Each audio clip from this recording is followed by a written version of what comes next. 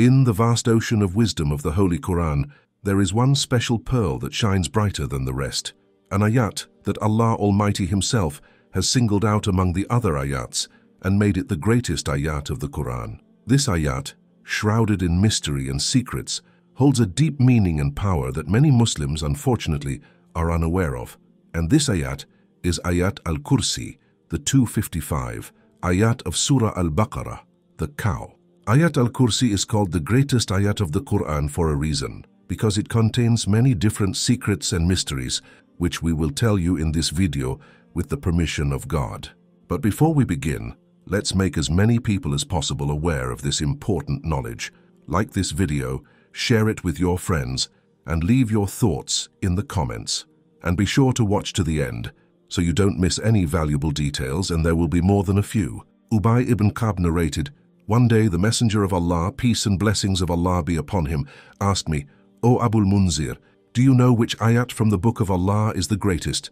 I said, 'This is an ayat that says, Allah, God the Lord, there is no deity worthy of worship except Him, the living, the eternal. That is the Ayat Al-Kursi.' After that, the Prophet, peace and blessings of Allah be upon him, slapped me on the chest and said, 'May you be happy in knowledge, O Abul Munzir.' And it is also reported that Abu Zar al-Ghifari, may Allah be pleased with him, said, 'One day I went into the sacred mosque, and when I saw the Messenger of Allah, peace and blessings of Allah be upon him, sitting alone, I sat down to him and asked, O Messenger of Allah, which ayat of those sent down to you is the best?' He said, 'Ayat Al-Kursi.' The seven heavens, compared to the throne, Al-Kursi, are like only a ring thrown in the desert. The superiority of the throne over the throne is like the superiority of this desert over the ring thrown in it." Ibn Masud, may Allah be pleased with him, said, "Allah has not created anything in heaven or earth that would be more magnificent than the ayat of Al-Kursi." After transmitting these words, the transmitter of Sufyan ibn Wayne said, "The fact is that the ayat Al-Kursi are the words of Allah, God Lord, and the words of Allah, God Lord, exceed any of His creations in heaven and earth." Ayat Al-Kursi is not just a collection of words, it is a treasure trove of wisdom and power that can change a person's life. But why is this ayat considered the greatest of all ayats of the Holy Quran? Prophet Muhammad, blessings and peace be upon him, revealed this mystery to us. He said that the greatness of Ayat Al-Kursi lies in its content, in the essence of its message. It reminds us that the Lord, the Creator of all things, the Lord has divine qualities and the Lord alone is worthy of worship. Ayat Al-Kursi is the shield of the believer, protecting him from evil and temptation. It has the power to ward off devils, bring peace and tranquility to the heart, strengthen faith and bring us closer to our Lord. Ayat Al-Kursi is the key to spiritual growth, to obtaining the blessing and protection of the Almighty. There are also a number of moments when it is desirable to recite Ayat Al-Kursi. First, it is advisable to read this ayat after entering a house or apartment. Ibn Masud, may Allah be pleased with him, told, "One day a man from among the companions of Muhammad, peace and blessings of Allah be upon him, met a man from among the jinn. They began to fight, and the man overcame them. The jinn told him, 'Let's do it again.' But the man overpowered him again. Then the man said, 'Truly I see that you are weak, and your wrists are like a dog's wrist. Is that what you look like, O community of jinn, or is it just you?' He replied, 'No, by Allah, I have power among them. But let's fight again, and if you defeat me, then I'll teach you something that will benefit you.' They began to fight again, and the man defeated them again. Then the jinn said, 'I will teach you what I promised. Do you read the ayat of Al-Kursi?' He replied, 'Yes.' The jinn said, 'Indeed, if you read this ayat when you go home, then shaitan will definitely come out of there, and will not return there until morning.' When Ibn Masud heard this story, he asked him, 'O Abu Abdurrahman, who was that man from among the companions? Is it not Umar?' To which Ibn Masud said, 'And who could be him besides Umar? May Allah be pleased with him.'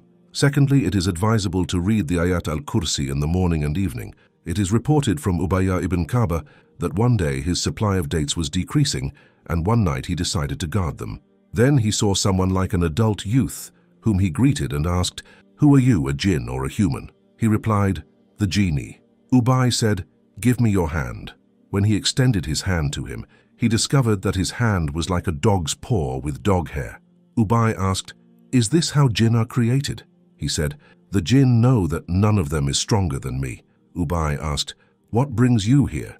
He said, "It has come to our attention that you like to do sadaqah, that is, give alms and donations. So we have come to take food from you." Ubay asked, "What protects us from you?" The jinn replied, "Ayat Al-Kursi from Surah al-Baqarah.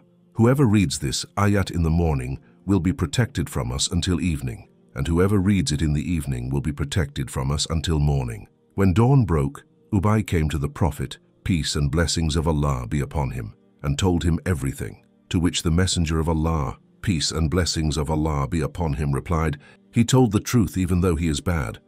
Thirdly, it is advisable to read the Ayat Al-Kursi before going to bed. It is reported that one day, when Abu Huraira, may Allah be pleased with him, was guarding the collected zakat, he caught a thief who told him, "Let me go and I will teach you words that Allah will make useful to you."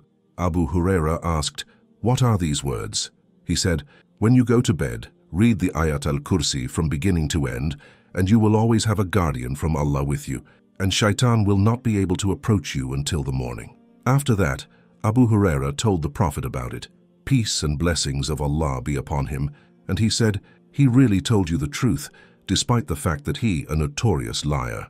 After which the Prophet, peace and blessings of Allah be upon him, told Abu Huraira that it was shaitan himself in human form.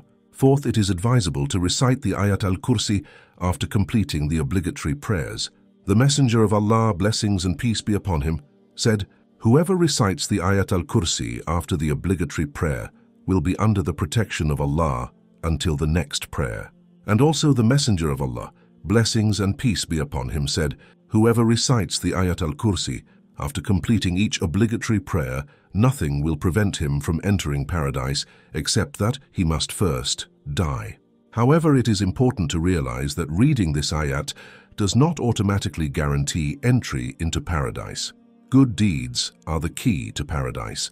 True faith manifests itself not only in words and in the worship of our Lord, but also in our actions. The recitation of the Ayat of Al-Kursi should be accompanied by a sincere desire for good deeds, observance of God's commandments, and renunciation of the forbidden. Remember that the path to paradise is the path of goodness.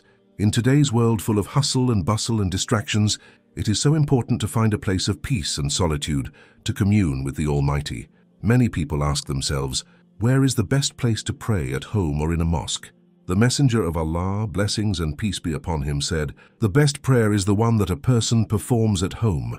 The Messenger of Allah, blessings and peace be upon him, also said, "Don't turn your houses into graves, and don't turn visiting my grave into a holiday."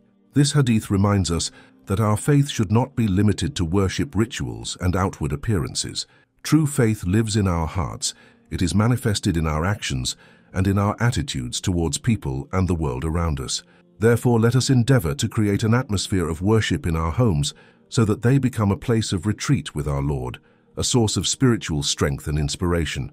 In this hadith, the Messenger of Allah, blessings and peace be upon him, forbids his companions to deprive their homes of such acts as praying and addressing their Lord in them, thus turning them into graves.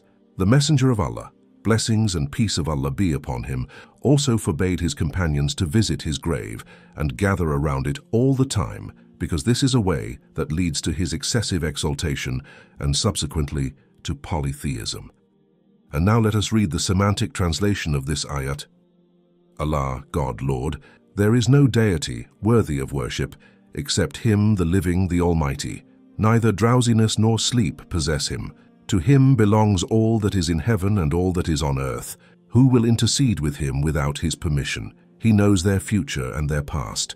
They comprehend from his knowledge only what he desires. His power encompasses the heavens and the earth and does not burden him to protect them, for the Lord is all-powerful and exists beyond time and space. He is the Supreme, the Great One. We ask the Lord great and holy that he help all people and guide all people on the right path. We also ask for his help and protection. May the mercy of the Lord always be upon us and upon you, dear viewers. God bless you all.